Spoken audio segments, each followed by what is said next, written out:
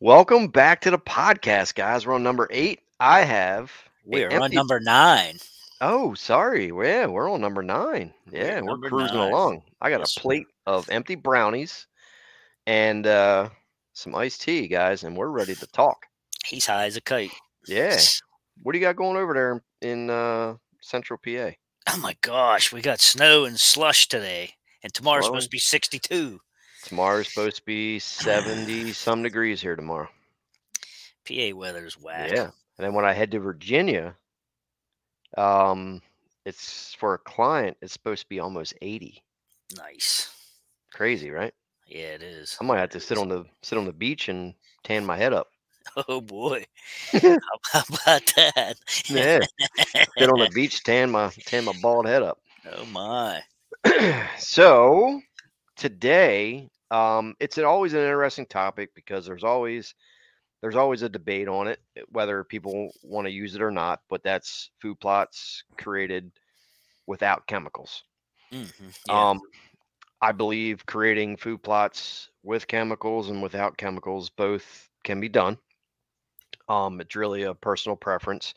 Um, Personally, I mean, I don't like using them. I just don't want to mess with them. You always that you're breathing the chemicals in. You're getting some on your skin sometimes, and it's just I don't want to mess with them. Not only that, they're expensive. So we're going to Yeah. talk about a little bit of strategies and stuff to so people can kind of get away from that a little bit.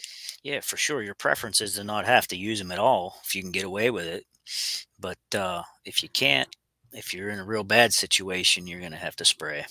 Yeah, For absolutely. sure, for sure. Yeah, and I don't like the wind drift and that. And Hmm. look what happened to you last year. Your farmer came and sprayed, and he got some of Egyptian wheat your Egyptian wheat and killed it. killed It me. happens. It It does. happens. Yeah.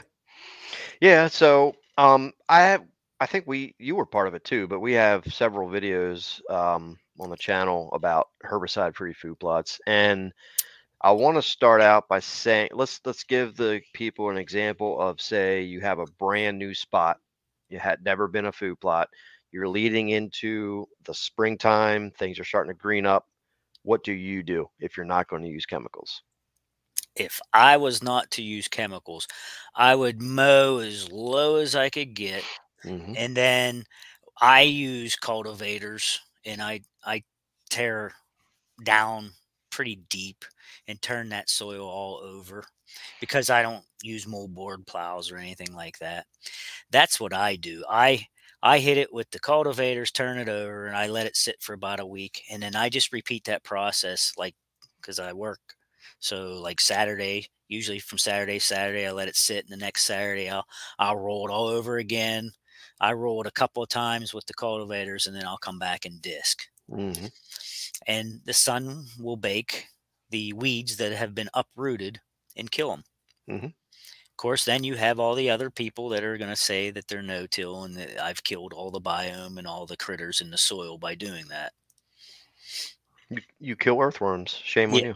I do. I do. Now, when you do that, what would you be planting? Are we? What are we? What are you talking? Spring or summer? Spring. You just disc the plot, and what are you going to plant? I don't do much spring and summer stuff anymore, but spring and summer is a good time to get your clovers established, your buckwheats established, your oats established, that type of thing. Something that you would probably want to plow down for your fall Right. plantings. Yeah. Yep, I plan ahead. Whatever I put in the spring is usually something to plow down for the fall, Right. and use it for the green manure factor. Hmm.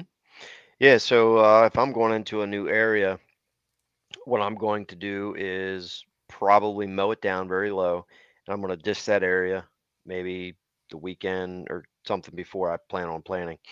I'll disc it once. I'll let it sit. You are going to get some regrowth, and Sure. then I'll come back in the following weekend or whatever it is a week later, and I'll disc it one more time. Try to time it with rain and something in that situation. I like to plant something that's going to germinate very quickly, which is buckwheat, For sure. because It's got- buckwheat's going to come up within a couple days. It's going to be whatever it is, couple inches. Got to be quicker than the weeds. Yes.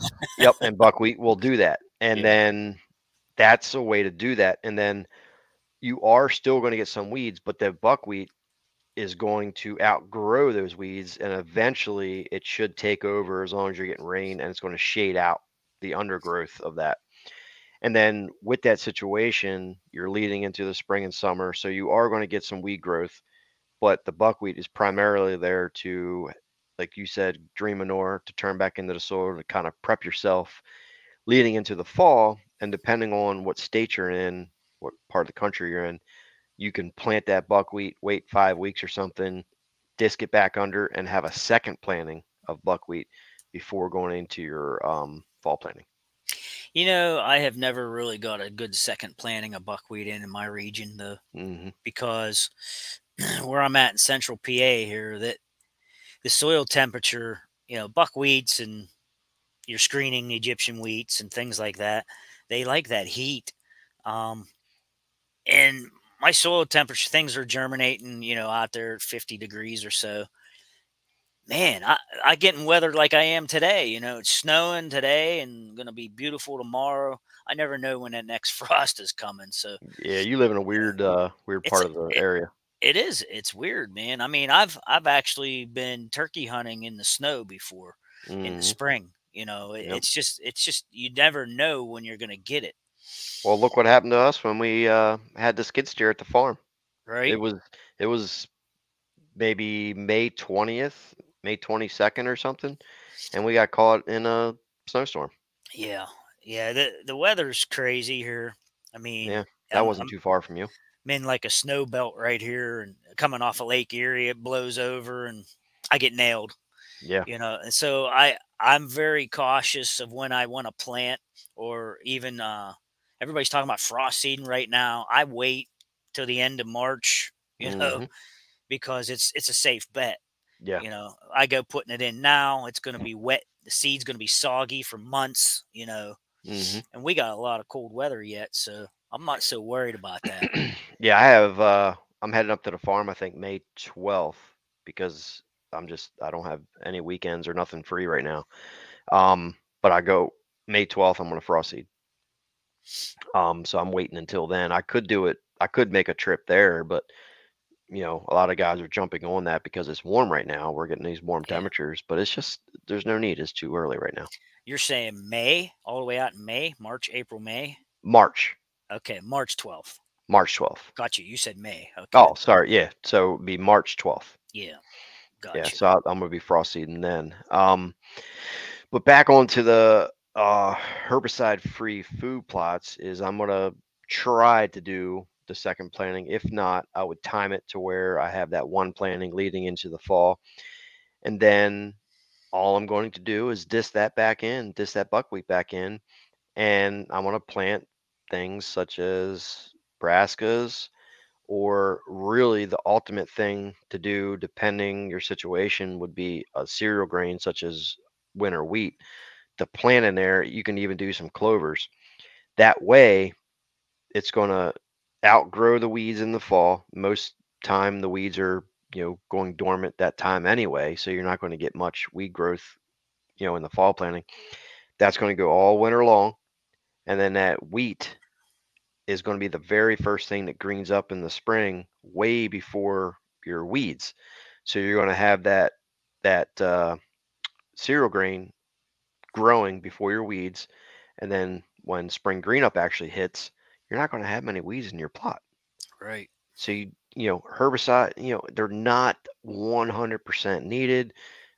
I think they're overused a lot of times, and the people that get on people about disc in the ground. Well, what are the chemicals doing to the ground? Yeah. Nobody knows. There's theories and this and this and this, but give and take on everything. They're needed sometimes, and then sometimes you don't need them. Well, the discing thing and killing worms and everything. How many how many do you miss when you disc? You're going through like that. How many are you missing in between the discs? Yeah. Yeah, they, Yep. they claim you're killing them all. You're not killing them Well, all. I No, always and I got worms in my plots, and I disc. Oh my gosh, I went out and pulled some plants last year. Just reached down and grabbed a purple top or something and pulled up on it, and the roots are hanging off of it, and just Full worms worms. all. Yeah, it's just full of worms crusted all around it. Yep. I am not worried about killing worms. You No. know, Yeah. I'm really There's not.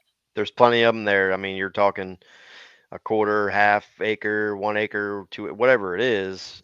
You're not going to kill all the worms. No, no, and actually, just to change a gear here, for first time guy, like when I took the piece across the road and turned it from a horse pasture into a plot, a first time piece of property or virgin property or something, you may have to spray that the very first time to get control of it. Hmm. Um, but still would recommend probably, of course, mowing as short as you can and ripping it up and letting it sit for a little while and allow that regen to start coming back and then spray it. Hmm. You know, in case anybody's a first timer needed to know that Yeah. it is beneficial to spray on a virgin piece. But after that, you should be able to control it. If not, okay, a little herbicide here and there won't break the bank, but Yeah. it can be done without using Oh, the it, cancer causing caustic chemicals. yeah, it can definitely be done. I've done it many times. I always say too, if you're planting annuals, you can get away with not using chemical. If you're planting perennials, then there's times where you have to use chemicals, and there's a balance on both sides too. Some And plots you and the reason Dave is saying that is because perennials grow so slowly and annuals will grow much quicker. yeah, definitely, yep. And then again, there's a balance on both sides. Some guys, some areas, some soil just has different seeds, dormant seeds in there that could really screw you up. So Hmm. there's times where you have to use chemicals, like down in your plot at your house down the bottom. You have a problem with what? That's chickweed down Yeah, there. yeah, you have. Chickweed, and it will take over if you don't do something about it. Hmm. So I do hit that annually once to control that. Hmm. And over over at the destination plots though, it's not so bad. I get a smart weed. It's the one with the little pink Hmm. balls on it. Yep, this kind of That stays low to the ground. Yeah, yep. That one So you're telling me smartweeds outsmarting you? no, if you let it go, the birds will take care of those little seeds. Yeah, But the chickweed, you can't control that. It has thousands and thousands per yeah. plant. You have to get it And before it seeds. yeah, and if you walk through it after it goes to seed, they literally are just jumping off the plant. Looks like fleas, Hmm. flying or something. Yep. They're the tiny little mustard seed looking things that Hmm. are all over your socks or something, Yeah. when you walk through them. But they literally jump all over the place. But yeah, I mean, I know we're talking about herbicide free, but man, there's sometimes you just need it. Yeah, there's definitely sometimes. If people focus on planting the right things, they can get away with not using it. If you don't want to use herbicides, focus on cereal grains and annuals. And if you have to get into the perennial side where you're growing, such as things like chicory or clovers, alfalfa, sometimes you have to get into that chemical use. And a great product that we've been using is IMOX. Yeah, IMOX will control all them weeds in that clover plot. yeah, I'm really liking the IMOX. Yeah, definitely. If anybody's considering IMOX for your clover plot, it's 7 to 8 ounces per acre, mixed in roughly 20-25 gallons of water, and hit those weeds early, and then wait a couple weeks and mow it, and you'll be good to go. Yeah, and it's not gonna kill or injure your clovers or alfalfas, and No, I think if your chicory's established enough, it shouldn't touch the chicory. nah, it So ain't gonna mess with it. you're looking pretty good in the springtime, spring and summertime if you're using that. As Hmm. long as you don't have a blend in there or something silly, it'll probably kill your buckwheat. Oh yeah, easy. Yeah, kill Yeah, your buckwheat, it'll burn.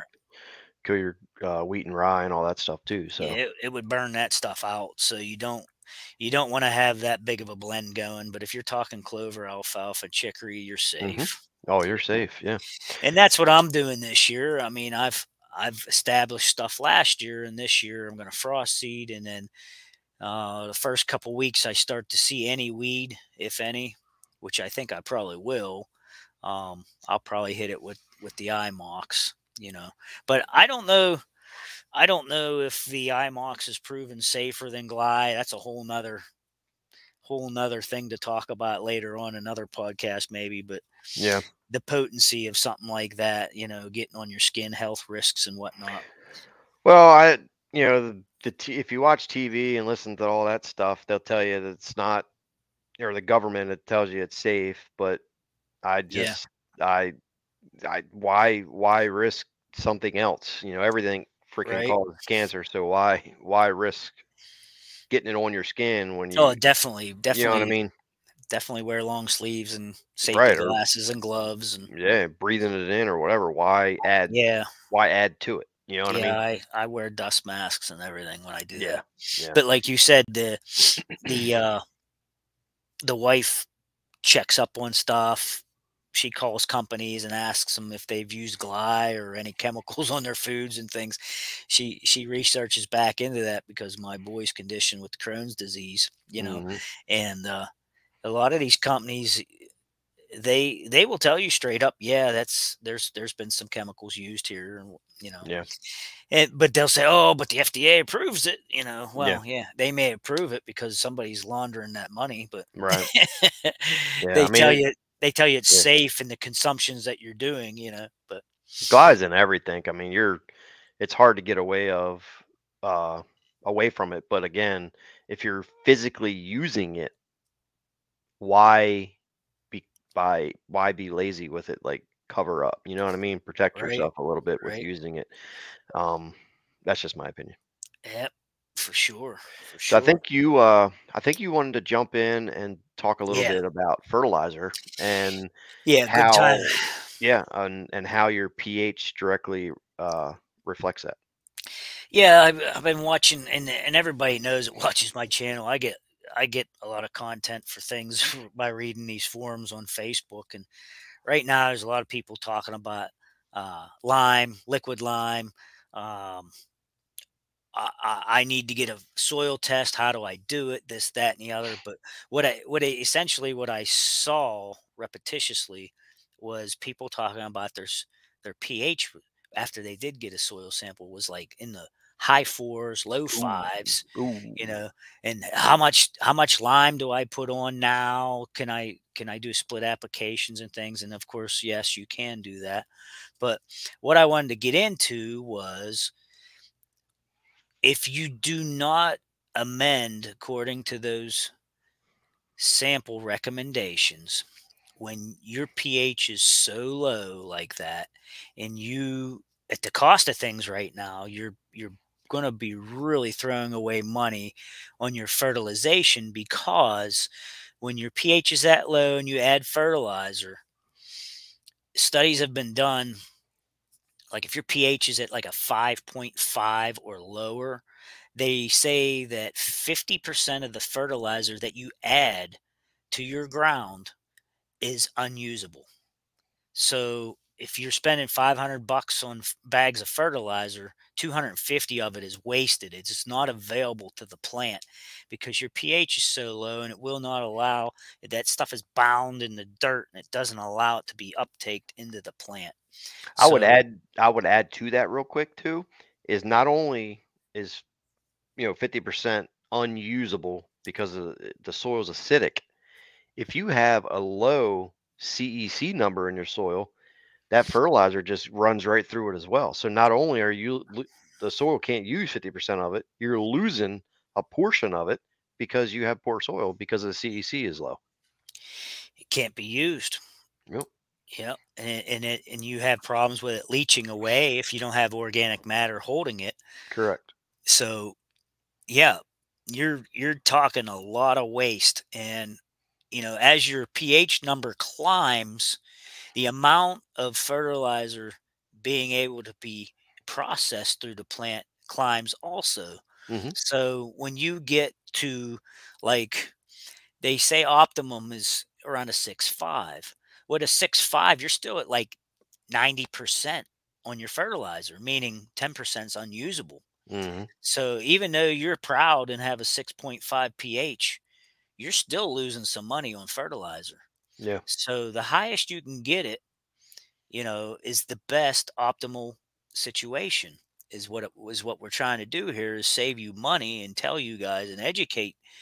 You know, it's not that we're trying to throw no knowledge out at you. It's just that, you know, this is important stuff to know with the cost of things nowadays. If we can help you and save you some money, I mean, this knowledge is power here.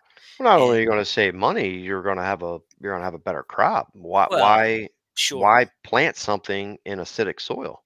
Yeah. Like I mean, people skip that step, and in that situation, you're better off just not even adding fertilizer. Just spend your money on lime. just lime it. Yep. Just get your pH up where it needs to Hmm. be. And that was another thing I seen on there this weekend too was What'd you say? I seen the people that admittedly want to skip their soil sample, but wanted to know what would a generic amount per acre be Hmm. to Yeah. add fertilization to. Right. How many pounds of lime and how much fertilizer should I use? And everybody was on there like screaming, and cap locks were on, get the soil sample, Now, the soil sample costs you less than $20 and a bag of fertilizer is like 25 right now. Why would you skip it? Hmm. I don't understand it. I don't understand it either. It's always been that way.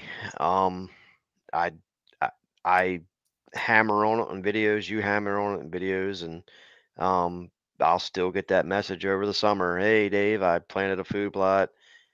It didn't. Something happened with it. It turned purple. It didn't grow right. What's going on? And my first response is, "What's your pH? What's your soil sample say?" And they'll Yeah. say, "Oh, well, I didn't get one." And I'll say, "Well, I can't help you. Yeah, it's hard to help somebody when they don't know. It's all a guess. Yes. It's all a guess without it." Yep. And I tried that, early on when I started plotting and stuff, I tried to do that guessing game and it doesn't work out very good for you. Hmm. It just does not. I mean, Yeah, it's every tough. you could get lucky, but Well, I mean, last year, I think when I bought fertilizer, I bought some triple 19. It was like $39 a bag.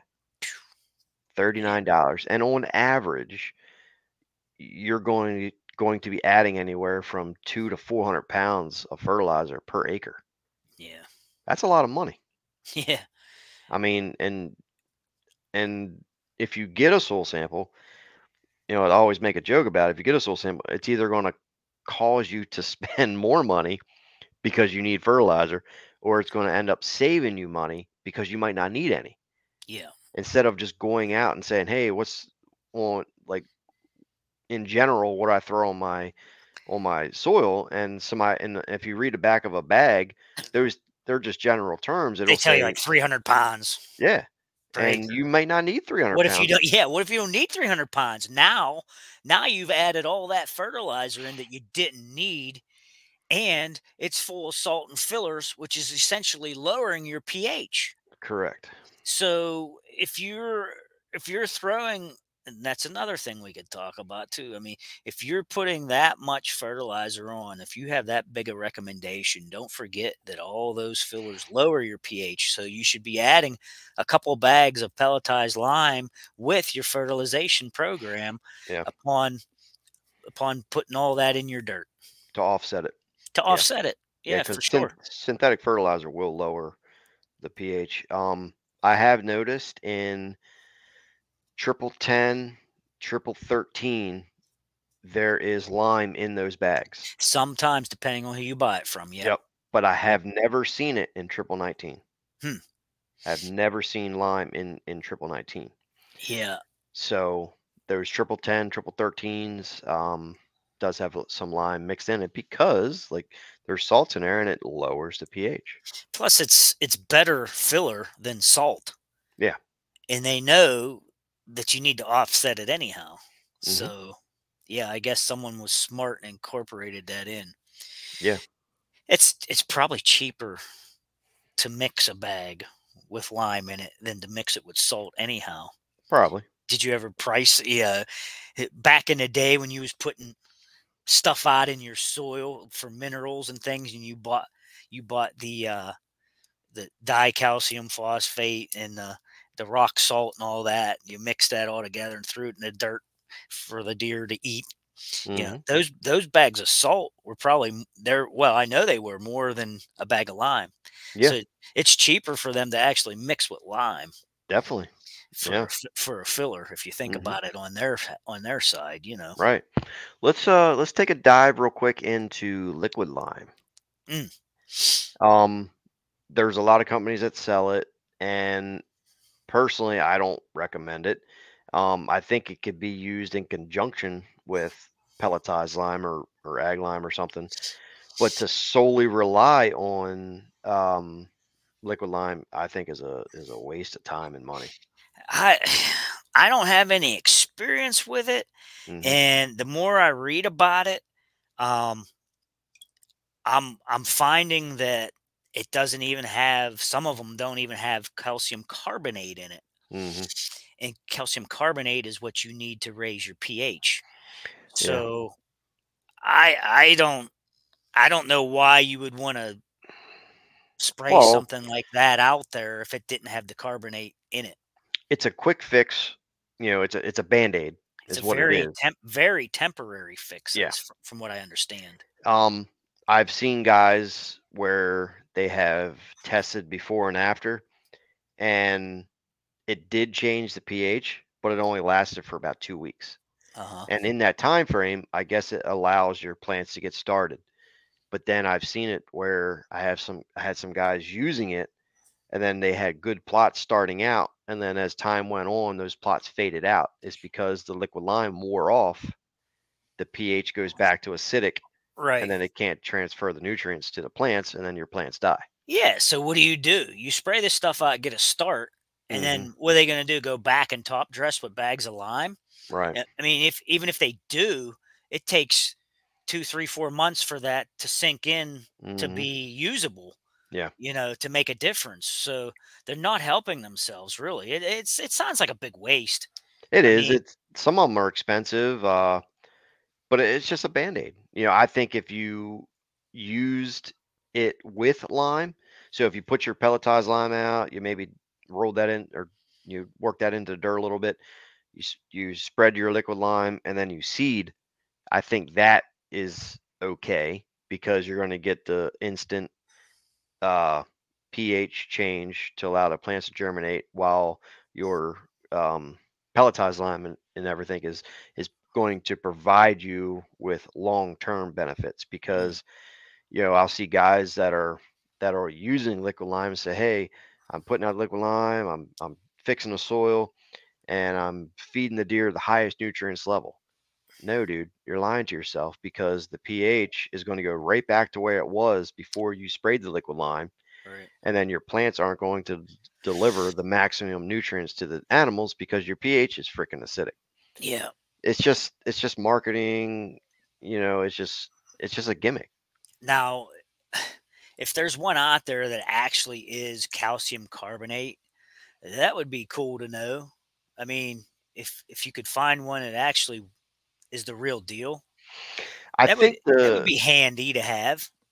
I've seen some on the ag side of liquid Right. lime. They're Yeah. probably your top ones. They're I've seen expensive. some of that, but you gotta buy it in like a 5-gallon bucket or a Right. 55-gallon drum, and it Yeah, is costly. it is. The deer side, the food plot marketing side of That's it's I just it's a I joke. don't know of a legit one.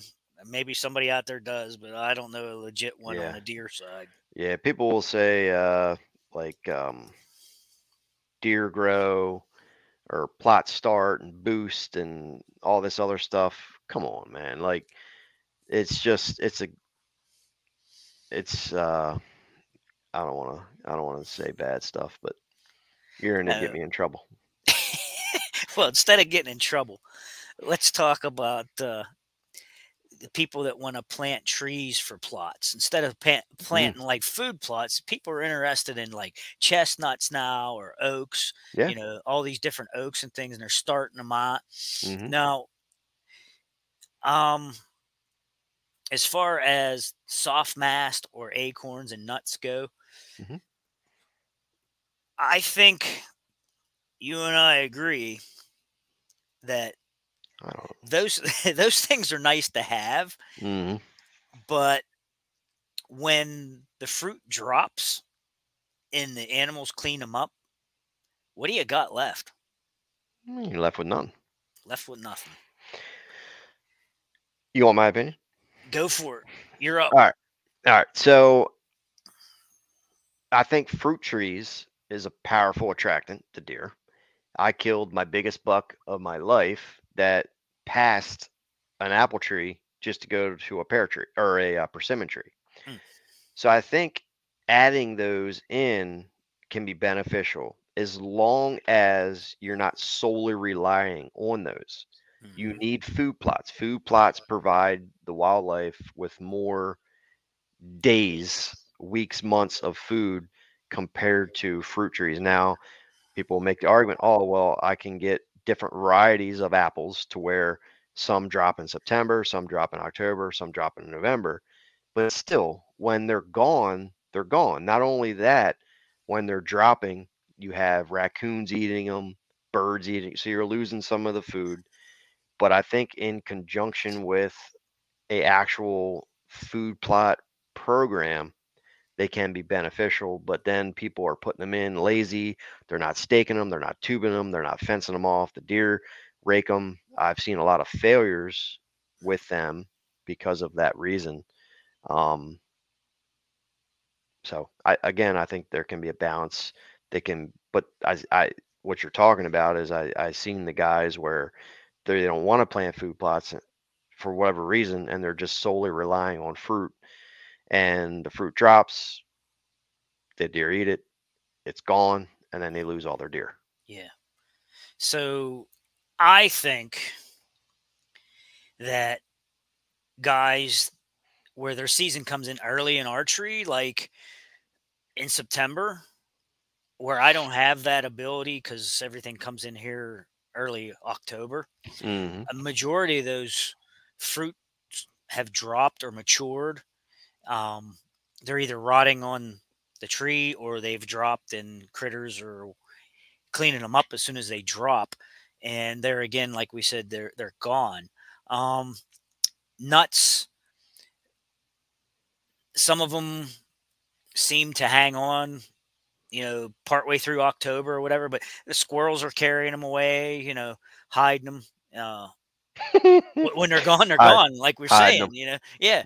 I mean, but I could see it being beneficial to the guys with an early season. Yeah. Okay, Yep. now in my region, not going to happen. Yep. Like you did bring up a good point though.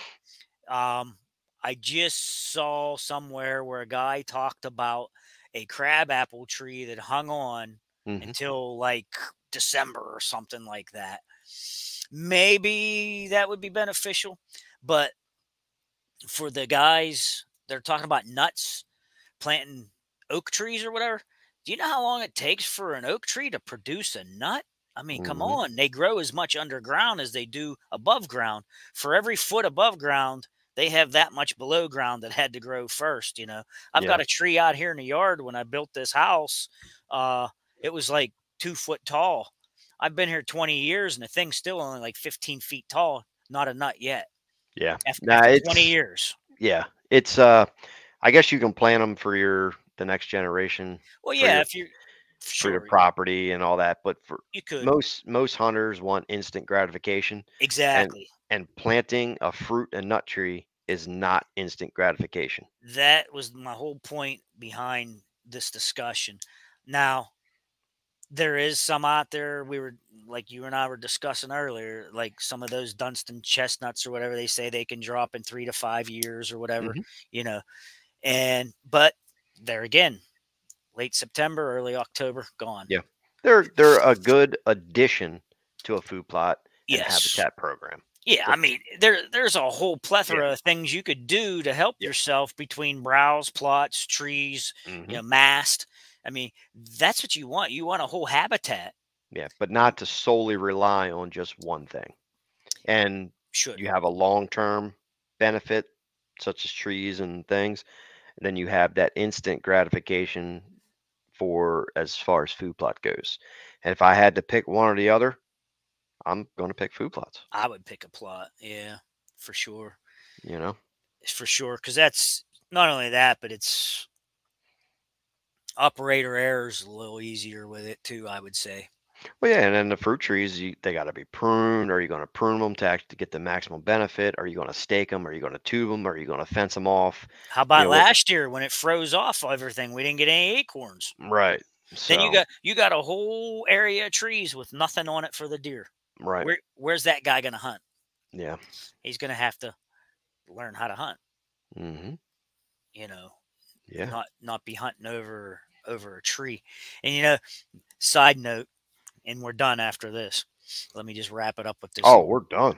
Yeah, we're done. Let me wrap it up with this quick story. You're making a wrap. I'm wrapping it. All right. So Wrap it to the audience. so we had a buck pool every year when I was in apprenticeship school for the union that I was in. And this one guy, he won every year, except last year I ended up winning. But anyhow, he ended up admitting to me how he won. He had a apple tree in mom and dad's backyard and put a tree stand in the apple tree.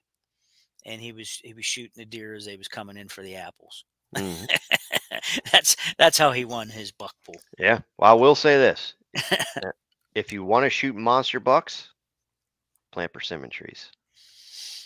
Deer love persimmons. I have never. I don't even know what they look like. They're about that big, right? And they kind of got like an orangish tint to them. They're soft. When you eat them, if you don't eat them when they're perfectly ripe, it leaves your tongue feeling like sandpaper. Oh, Now, next to my parents' house, there was a property there. It's all county owned now. The landowner, Mr. Bickle, where I shot this buck at, he passed away, but he had one persimmon tree, and hmm. he lived till like 104 years old, and he was always at that persimmon tree picking persimmons and eating them. And I was a young kid, 6, 7 years old, and he'd feed them to me, and it would give me like a sandpaper feel. But those deer would walk past perfectly ripe apples to Yeah, go right to that persimmon tree. yeah. I don't have any knowledge of those. I don't have any around. Yeah. I do have an apple tree and a pear tree, and like you said, they will step over apples to get to the pears Yeah. for So, sure. For yeah. sure. Well, we're in park, guys. Oh, real quick, I wanted to say that somebody left a comment on the Apple Spotify or Apple iTunes app Oh. and said he loves the podcast. And the funniest part is when we crack jokes. That's funny. He said he's like, when you and Chris get on each other or crack like little smart jokes is the best part of the podcast. I don't know why, but everybody loves that. Yeah, it's funny. I guess. All right. We're in part, guys. Thanks for listening and appreciate the support. Video on Chris's channel. And man, well, I guess we'll see you guys on number 10. Yeah, start subscribing and get over and watch and get over and listen. Yeah. See you guys.